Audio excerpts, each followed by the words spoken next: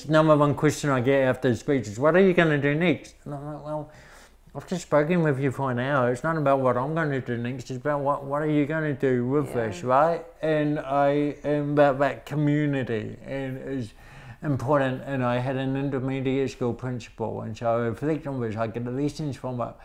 And on our first day of school, he said, talk to me when you're sad, but don't forget to talk with me when you're happy. Because he wanted to know what made us tick. And so in turn, he could teach us what made him tick. Respect for your school, respect for your environment, respect for your elders. And so learning and finding out the positive in people, what makes you happy, such a powerful question, right? Yeah. Even if someone's saying, I'm not having the greatest day, well, what would make you happy? Yeah.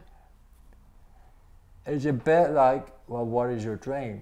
And there's a lot of people like, I don't have a dream anymore. I don't know what makes me happy. And that is bullshit.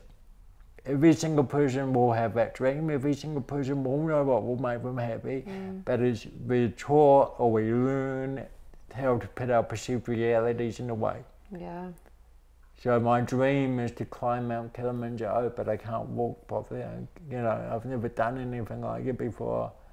I don't have the time to do all the training. We didn't do any training. We did 2 or 3 walks before we did Kili. That's all we did, right? So not letting those perceived realities get in the way of that dream. My, you know, dreams to travel or to entertain or to connect with people. Those were my dreams when I was a kid. I didn't say I wanted to be an athlete. I didn't say I wanted to be a speaker. But whenever those opportunities came up, I was like, well, if I do those good, I can travel, I can entertain, and I can connect. Yeah, yeah. So a dream can be what we want to be, or it can be what we want to do. We don't need to worry about that, but we need to let us know that that is our dream.